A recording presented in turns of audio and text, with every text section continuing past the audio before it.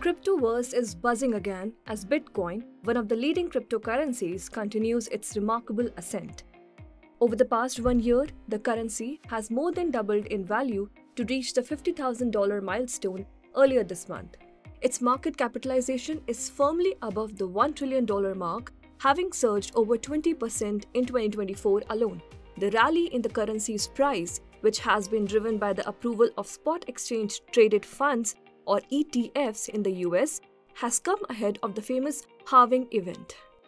The total circulating supply of Bitcoin is capped at 21 million, and there will be only 21 million Bitcoins that will be ever created. Halving was a defined rule in the Bitcoin protocol, which basically means that the amount of Bitcoin which are getting generated on a daily basis at every block get reduced by half every 4 years. With the continuous increased demand, both in the retail segment and the institutional segment post the ETF approval, and the anticipated supply shock, which we will see post halving, I would not be surprised if Bitcoin sees a further surge of 20 to 50% before the halving event. Bitcoin's halving marks a change in the rewards miners receive for creating new blocks on the network. The next halving will likely occur in mid-April 2024 and will see miners' reward drop to 3.125 Bitcoin from 6.25 Bitcoin at present. Bitcoin last underwent a halving event in May 2020. Back then, the cryptocurrency's price surged from around $6,900 on April 11, 2020 to over $8,800 at the time of the event itself. It extended its climb to reach $49,500 by May 2021. A similar pattern emerged during the previous halvings in 2012 and 2016. So, will the history repeat itself?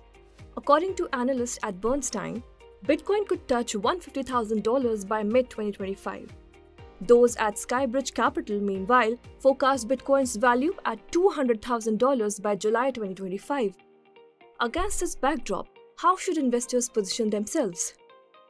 If you're a long-term investor, you can use opportunities of any kind of price dips to strengthen your position. If you're a short-term trader, I would say you be ready for a lot of volatility. Don't take leveraged positions. That said, while sector participants say investors should hold ultra-long-term positions in Bitcoin to benefit from the bull cycles, regulators call it unsuitable for payment or investment, leaving it open to speculative bets. Today, on 27th February, global cues and primary market action will guide the markets.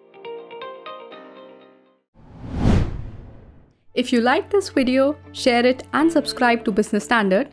For more news, views and insights, log on to www.business-standard.com. Do also follow us on YouTube, Twitter, Facebook, Instagram, Telegram and LinkedIn. He's making plans for an early retirement. Business Standard.